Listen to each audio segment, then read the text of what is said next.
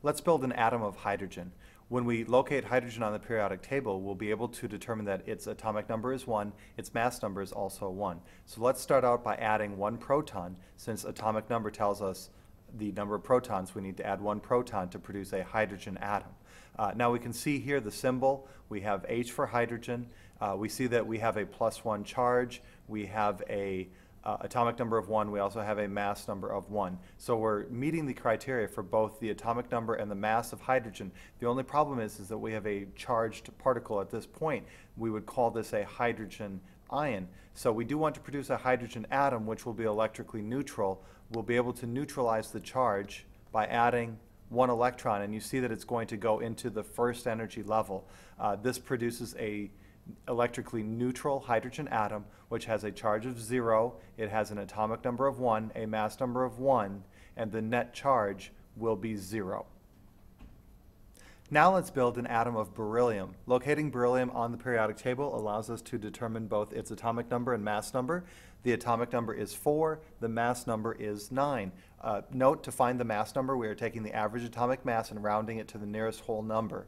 So to make a beryllium atom, I'll use the atomic number first. That was 4. That tells me I need to add 4 protons to the nucleus. So I'm going to go ahead and do that right now, and we can see the changing information about which element I have based on the number of protons which have been added into the nucleus. So here we can see that we have a beryllium. However, it's unstable because I have a nucleus which is not going to be able to hold together as is. I also have a +4 charge, so this would not be an atom.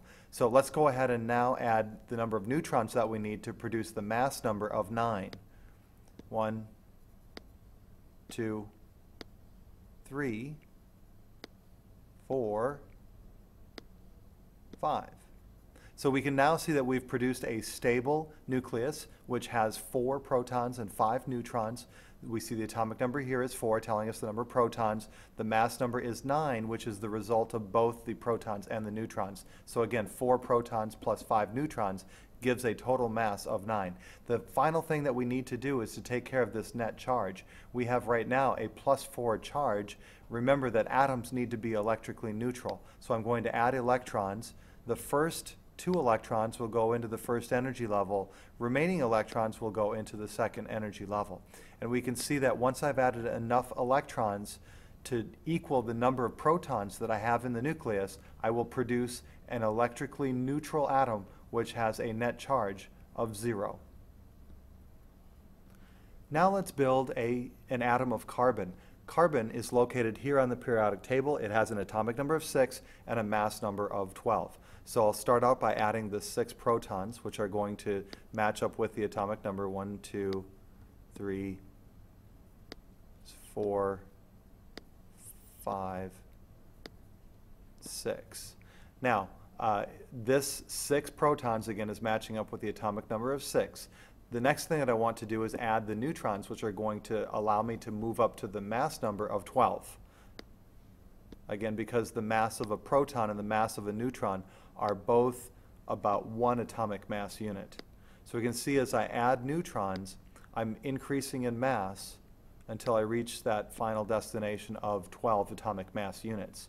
At this point, I've produced a stable nucleus. My final step is to take care of the charge. At this point, I have a surplus of positive charge, so I need to add electrons to cancel out the positive charge of the protons. So I can see that I've added 2 electrons into the first energy level. I'm now adding electrons into the second energy level. And once I reach the point where I've added 6, I'll produce an electrically neutral atom which has no charge, because the number of protons and the number of electrons will always be equal to each other in an atom. Let's use carbon as a starting point to build a few more atoms. If we add 1 additional proton, you can see that now I've converted my atom to being nitrogen rather than carbon. At this point, I would need to add 1 neutron to get to the mass number of 14, and I would need to add 1 electron to produce an electrically neutral atom. Adding 1 more proton moves us up to oxygen. Let's add a neutron to stabilize that nucleus. Let's add 1 more electron to produce an electrically neutral oxygen atom.